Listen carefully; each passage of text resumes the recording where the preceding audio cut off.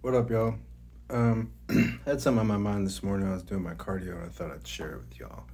So, I get it. I understand that when you're considering life-changing stuff, like considering getting a coach or even joining a gym or whatever kind of change you're contemplating in your life, right? But specifically with coaching, probably asking yourself, why would I hire a coach when I can do this stuff myself? Why would I spend money on a coach when I can do these things myself? And there are a few different things that I'd want to say to that.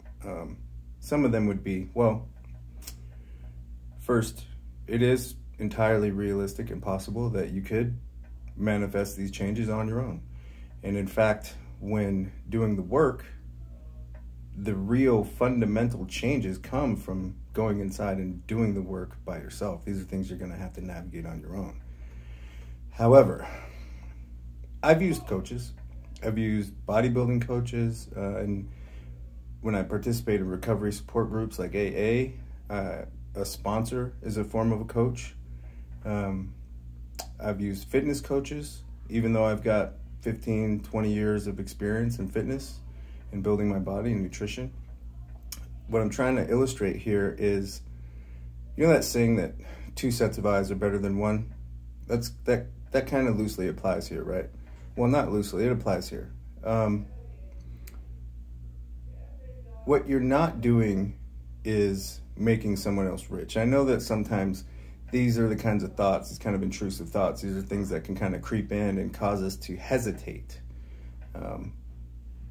I would posit that some of that hesitation doesn't stem from us not seeing a value in the wisdom, experience, or the services that any certain coach might provide.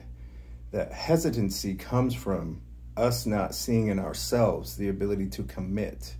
And it is difficult to be vulnerable and vocalize and enter into agreement with someone like a coach whose one of their main functions is to hold us accountable and have the ultimate fear, and real, it's not just a perceived illusion, right? We have this fear based on maybe we've tried other things before and we struggle to follow through, that we won't be able to hold up our end of the bargain and this will be money not well spent.